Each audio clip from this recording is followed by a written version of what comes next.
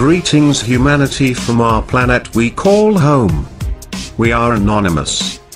For those living in California, and found yourself walking through the pines of San Bernardino National Forest, you would also find yourself stumbling upon metal scaffolding and a 4-inch stainless steel pipe.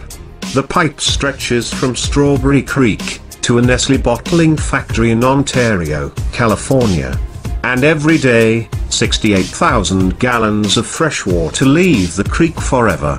This is why the Story of Stuff Project, the Courage Campaign Institute, and the Center for Biological Diversity are suing the United States Forest Service for allowing Nestlé to draw water from public lands for private profit. Roughly 28 million gallons of water were siphoned from the natural water table in 2014, to be injected into Arrowhead plastic water bottles, a Nestlé-owned operation. The cost of buying a 24-pack of Arrowhead 100% mountain spring water at your local Target, it would cost an average human $3.99. The annual cost for Nestlé to pull 28 million gallons from Strawberry Creek? About $524. According to the Center for Biological Diversity, that is less than the average Californian's water bill.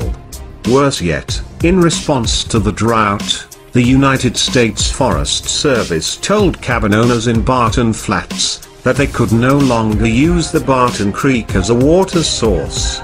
This forced average residents to spend thousands of dollars in installing water tanks, while Nestlé continued to siphon without restraint.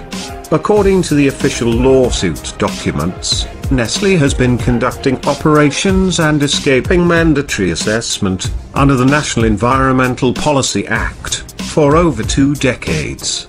A permit issued in 1978 that allowed miles of pipes to tap the mountainside, like large steel straws, actually expired in 1998.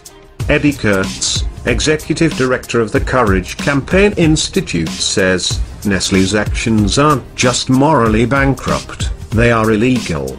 The United States Forest Service has been enabling Nestlé's illegal bottling in the San Bernardino National Forest for 27 years, and it has to stop. Our government will not stand up to them, so we are taking matters into our own hands. As urban sprawl in Southern California spreads, wet areas of life-sustaining vegetation are increasingly becoming isolated pockets among sun-baked desert. If these areas are further stressed by corporate disturbance, wildlife will surely die. When asked if he planned on decreasing water extraction in California in response to the severity of the drought, Nestlé Waters North America CEO Tim Brown said, "Absolutely not. If I could increase it, I would. We feel good about what we are doing. And we do not plan on stopping." We are anonymous. To Nestlé, federal-owned corporations, elected and hand-picked puppets in the White House. You really do not know the dangers in disturbing our planet's life source. You will soon see. Messing with our Mother Earth is not a wise choice. You have been warned.